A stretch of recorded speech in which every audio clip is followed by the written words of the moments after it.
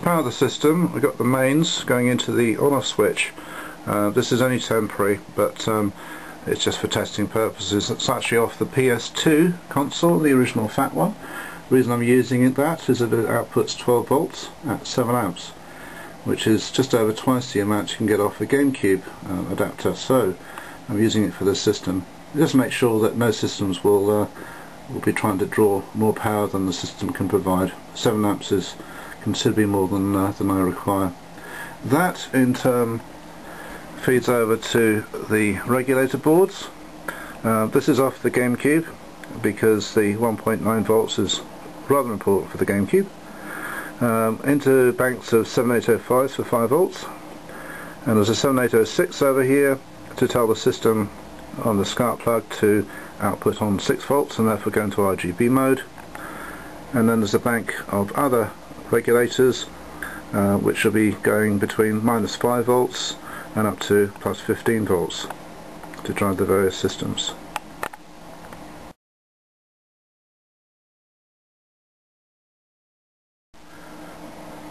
For the video and the audio, we have these connections: the left and right audio, the composite, which is also for the C-Sync, and the RGB. What I'm using for the combined plug, which will feed all the systems, is what we call in the UK a SCART connection. The French, I believe, invented it, I think they did, and they called it Peritam. But basically it's a 21 pin connection, the 21st pin being the grounding, and it's capable of doing composite, S-video and RGB. It selects between composite and the RGB mode by supplying a different voltage. It also does the 4:3 usual format screen, and also widescreen too. Obviously the game supports it. So on the right hand side we have the connections that go straight into the cable and into the television. And on this side we have the generic contact for each of the connections to feed into said cable. These connections feed into the bank of switches, and you notice we have them set up here so that the common connections, like for example all the composite connections, will come along one side, and those are all connected from the separate cables from the consoles. So one of the things that the bank of switches will do is to tell it which set of video and audio connections to take from which particular console, so only one is live.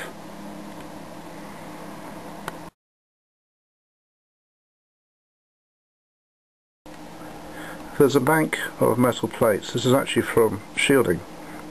The reason being is that when you're trying to solder a big mass of wires, considering there's going to be 17 consoles here, it's going to need an awful lot of wires, and it's very easy when you're soldering for other wires to become loose. So what I've done is to use a plate to whereby I'll be attaching anywhere on the plate is fine, all the wires that are required for the video and for the various voltages. And as you see, they cater from here from 15 volts down to -5 volts. It means that I can just connect the various power wires, like here for example, from the console straight to the plate, and it will deliver it power.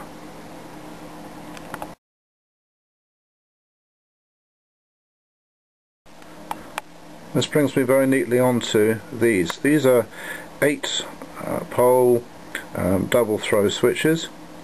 In other words, when you press in or out, it activates 8 connections. What I've had to do is to utilise one of these for the controllers, considering a controller wire can have up to 9 different connections, one of which is always grounding, which is handy. And then I've had to use a second one for the audio video. It's actually taken up pretty well all of the pins. So we have a bank here. So for example, if we were working with this console system and it was all wired up, I'm going to make a combined switch, but basically you have both of them pushed in, and that will tell the system to work from that particular setup. Down here we have 2 consoles already wired up, the GameCube at the bottom and the Amiga CD32 as the next one up. This has kept all the connections independent, simply because if they're not, there'll be conflicts on the boards and things will just not work. Bear in mind these systems are proprietary, and even the controllers are not compatible. So that's why we have a big bank of switches. This is just the first set of 9 here. There's going to be a total of 17 reaching up to the top. And in terms of size, okay, this is quite tall at the moment. This line here represents the height that the entire system will utilize. The whole thing will be under 35 centimeters tall, which, considering what's going inside, is really quite small.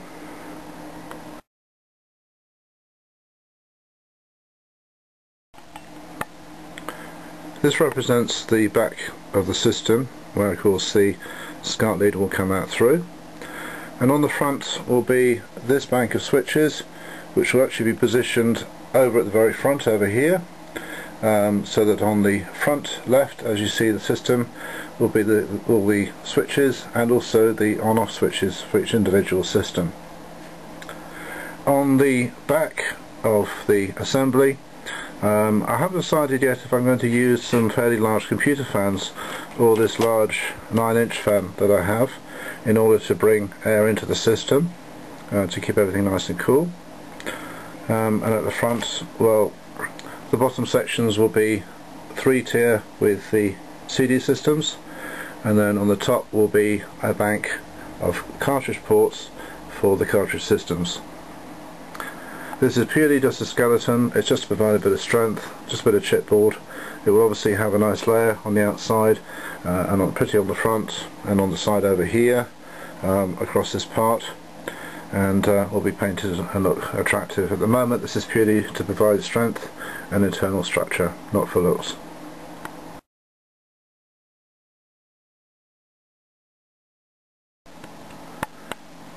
In case you're wondering, over here I put 2 AA batteries. Watch batteries, I was finding, didn't last very long. I know they should do, but for some reason they didn't, so that will provide a lifetime's amount of life. To access the CDs from the front of the system, obviously this needs to be pulled out. So how I've designed it, let's pull the camera back, is that when this is pushed forward, there's a stop on this side here to stop it going any further. As you see, it goes out pretty well to the end, allowing very easy changing of the drives. And the cable here, there's enough flexibility in terms of length so that things don't catch. I'll just retract it. Again, obviously you can push it from the front or the back at the moment. This is just to illustrate the principles of it working, and again we have the stop, so it doesn't go back any further than the edge of the system. Quite ingenious. I'm going to put a shelf on each of these so that they can move out easily, and therefore provide the second layer, which will have, in this case, the PS2 and also the Philips CDI.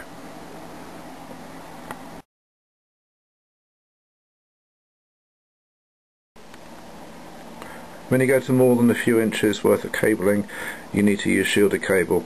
It stops interference on the lines.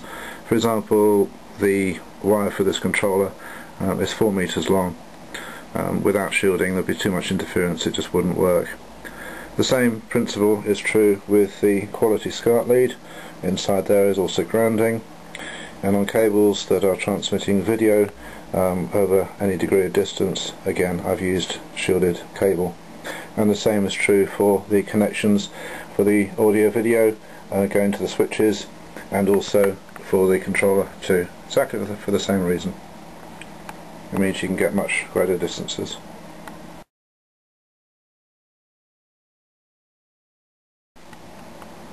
This side is for the connections for the controllers. The common connections here, of course, feed back into the female port of a PlayStation connector. I put the male part into the master controller cable up into here, so that it is removable, and it's also quite attractive, much better than just having a wire sticking out from the main system.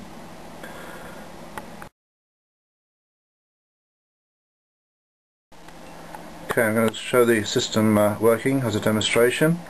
to prove that it all works fine. Just turn the television on, mains is plugged in, the back of the controller is loaded with the GameCube. And all I need to do now is to turn the mains on, which puts the television screen onto blank, switch the console on, which then starts the GameCube. It's giving me the screen to go through it. Sometimes it keeps the settings, sometimes not. Just like to get its way through the system so that we can give a quick demonstration.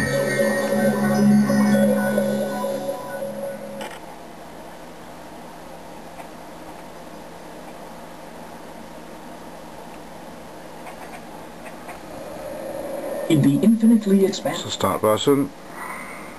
Bomberman generation!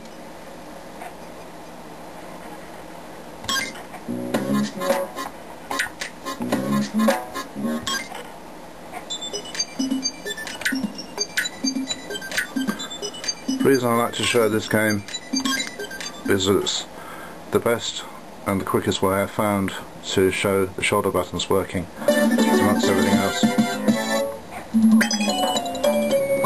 Cross the great desert. So, as we say, move around, you can do your bomb, you can kick it, detonate it, do what you like, and I just move this around. The shoulder buttons are also working absolutely fine, and that's the game. What I'm now going to do is to flip the switches from the GameCube to the Amiga and change this connector. As I need to use two hands, I'm just going to have to change the connector and then do the rest of it. In the meantime, just going to turn the system off, and of course at the mains. Don't need to turn that one off, but it's good practice. I'm back in just a moment. So, as mentioned on a previous video, all we have to do is to put the connector into place. I haven't put the blanks for the controllers in place just for sake of speed. You will now change these switches at the bottom to turn the GameCube off and into Amiga mode. All I have to do now is to turn the system on up here. This is the switch for the on-off for the Amiga, and after a couple of seconds the Amiga starts to spin and also work in RGB mode. The image is a bit lighter on this, so I'll put in a resistor to make it darker.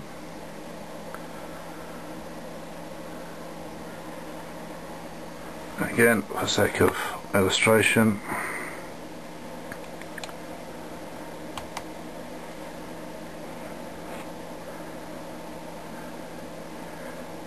let's skip through the demo.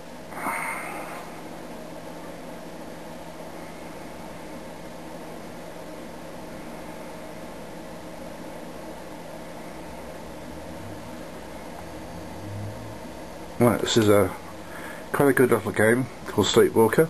That's the start button.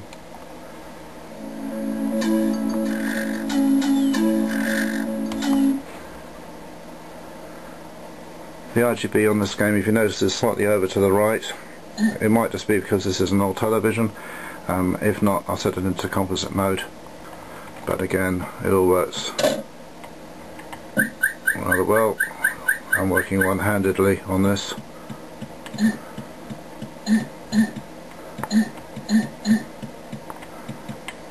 to excuse the fact I won't do this particularly well. I'll do it on this one just to move the character up the top. You can see I'm going to have to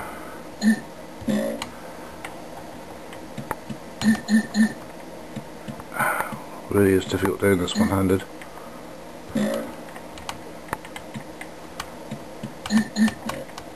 And there we go. The idea of this game is to help your character get through to the end without waking up, but you get the general idea of how the game works.